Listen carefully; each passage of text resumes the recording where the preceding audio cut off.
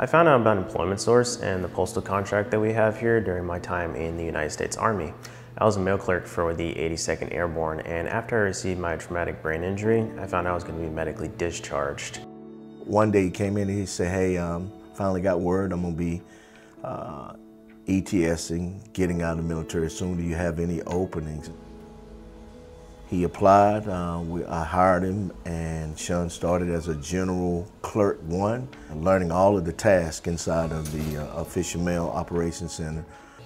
During my transition from the military to employment with ServiceSource, it was a difficult time.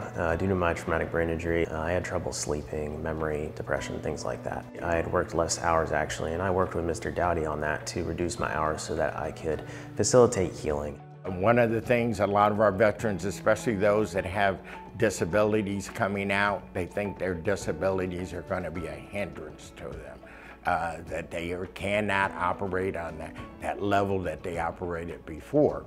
And getting involved in our programs, they learn that not only can they succeed, but they can thrive. They could definitely understand where I was coming from and what I needed to help move my life along.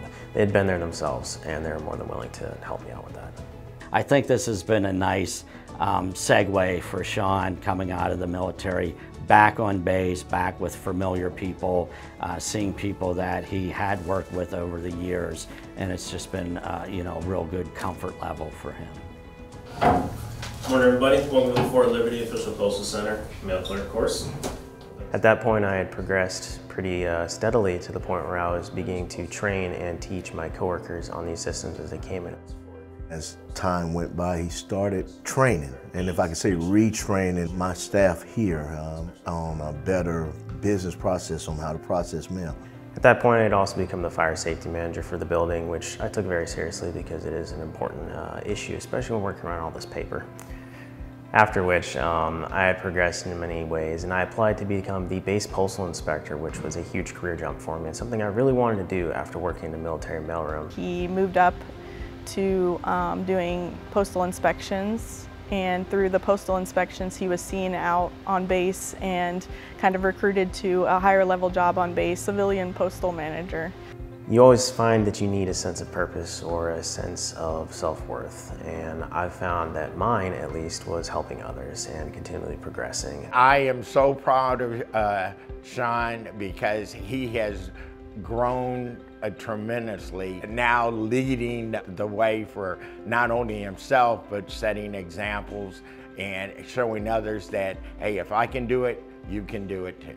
He starts out in one position, and that is the lateral and upward mobility in the AbilityOne program. That's what we want to see. Sometimes people say, well, are you preparing people to leave your company? Well, in a sense, yes, and I think it's great that Shaun had the opportunity to not only advance a couple levels in his position at the mail facility. Terry could see that Shaun had the abilities to do more, and then yes, ultimately in his last promotion, leaving us, but again, still around. So he's kind of the epitome of what AbilityOne should be. Come in, get trained, figure out what you want to do, and move out into something that's something you really love to do outside of AbilityOne through the training that you receive in the program.